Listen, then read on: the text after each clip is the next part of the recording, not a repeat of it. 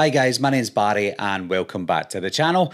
It's been officially announced that there's going to be possibly a legacy sequel to I Know What You Did Last Summer coming out July 18th, 2025. When I say possible, the film's definitely coming out, but we just don't know what it's going to be. Is it going to be a complete remake? Is it going to be a reboot? Or is it going to be some sort of legacy sequel that will bring back Freddie Prinze Jr. and Jennifer Love Hewitt? That's what we don't know yet. But one thing we do know for definite is we're getting that movie on July the 18th, 2025. So I'm pretty excited for that, guys. Apart from I'll Always Know What You Did Last Summer, which was a direct-to-DVD film, which won't count, and obviously the TV show that we got from Prime, Amazon Prime, won't count. It hopefully is a sequel to I Still Know What You Did Last Summer. There are people out there that don't really like that film. I, for one, absolutely love I Still Know What You Did Last Summer. I think it's almost on par with the first film, I Know What You Did Last Summer. There was rumblings a couple of years ago of the sequel coming out, and it was people were excited for it, but then it fell flat on its face. We heard nothing for a while, and then we had a little bit of news, and then nothing. So it's been back and forward for the past couple of years, and luckily now it's definitely happening. A few months ago, Jennifer Love Hewitt went on to Michael Rosenbaum's Inside of You, and she did mention that she would easily do a sequel to I Still Know What You Did Last Summer, but she did say that she's had no approach. And during that time, and even before that, there was almost confirmation that it was happening and Jennifer Love Hewitt was coming back. But that was all just rumours, and it turns out it wasn't true, because she obviously confirmed it as well that nobody's approached her. However, she would do it if she could. Then a few months after she'd done a few weeks after she'd done Michael Rosenbaum's Inside of You interview, she'd done an interview on one of the red carpets. I think it was for a show 911, and somebody asked her about it, and she said that she can't say anything. So I thought, okay, sounds like something's definitely happening there. And it's been confirmed now that it's 100% happening, but it doesn't mean that she's coming back. However, because of the things that she's mentioned in the lead up to this confirmation, I'm pretty sure she will be back.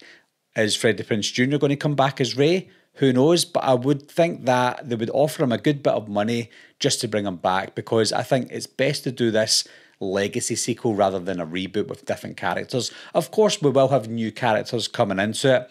I don't know where they're going to go with this. So are they going to continue on with Ben Willis and Will Benson? Are one of them still alive, and it could be that they are still after Julie and Ray? Or is it going to be a new crop of characters that accidentally, or they think they've killed someone and get rid of the body, and then we get a similar storyline? I don't think that would work too well, especially if we've got Ray and Julie back. What are the chances of them being involved in something like this?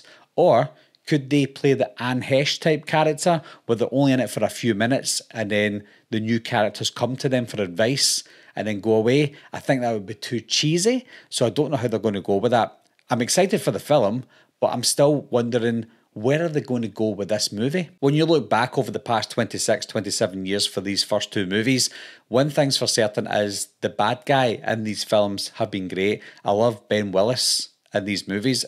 How are you going to top that? I don't think he's going to be back, because he's obviously an old actor now.